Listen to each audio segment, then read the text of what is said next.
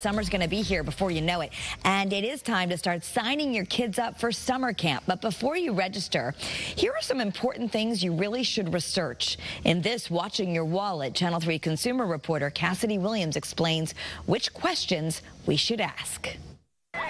There's nothing like a good summer camp for kids to make memories and explore new hobbies. But with more than 480 licensed youth camps in Connecticut, the choices can be overwhelming. When it comes to our children, they're the most important thing to us. So we definitely want to make sure they're in good hands. Kristen Johnson with BBB Serving Connecticut says there's a few things you should check.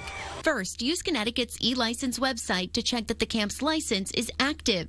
2, see if the camp is accredited by the American Camping Association. They have 32 different benchmarks that camps have to meet in order to be accredited through them. Third, ask the camp what happens if your child is injured. Ask them, if my child is injured or hurt, how are you set up to make sure that they're okay? Or if your child has to take medication daily, what resources do you have to accommodate them?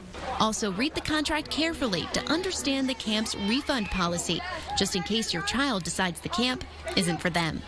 Cassidy Williams, Channel 3 Eyewitness News.